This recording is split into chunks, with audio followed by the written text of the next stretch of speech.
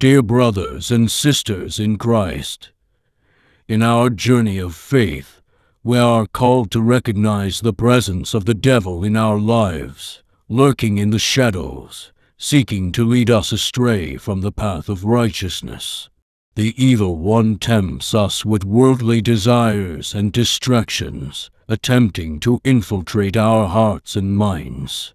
However, we must remember that God's love for us is boundless, and His desire is for us to be free from the clutches of sin. Our Heavenly Father yearns for our souls to be a sanctuary for His grace and love.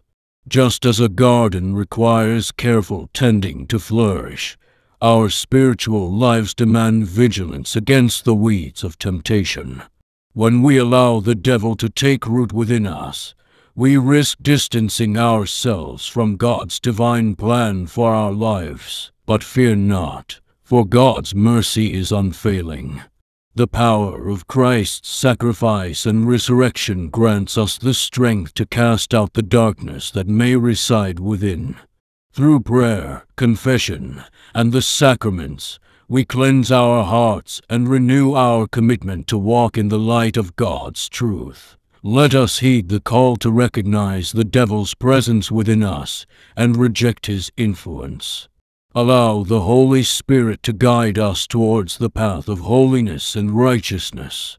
With unwavering faith, let us proclaim, "Devil, you have no place in me.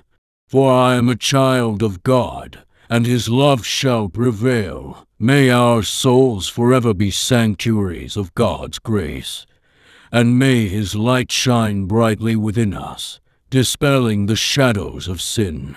In this spiritual journey, may we continuously seek His guidance and remain steadfast in our resolve to keep the devil at bay.